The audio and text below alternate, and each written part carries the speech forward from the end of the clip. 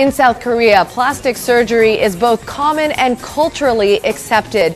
It's estimated that 1 out of every 5 women gets some sort of procedure, and that number is growing too for men. Now, 3D technology is helping doctors make more precise cuts, putting patients' anxieties at ease. The Wall Street Journal's Kurt Aiken reports. Here at ID Hospital, doctors prep Kim Min-young for a double jaw operation, where they'll cut and saw her jaw to fix its alignment.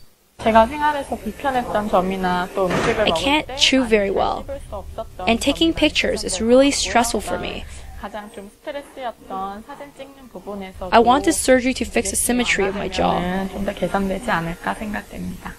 And doctors say this new 3D printing technology can help plan safer, more accurate procedures. We take an image from a CT device. After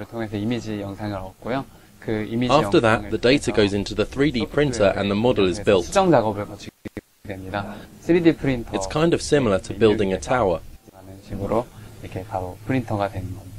Doctors say 3D printing will change medicine by building more precise prosthetics for people missing body parts and may one day even print out entire organ replacements. In cosmetic surgery, 3D models complement the 2D diagrams and photographs of the past. They can help doctors put their patient's mind at ease, letting them illustrate very clearly what's about to happen on the operating table.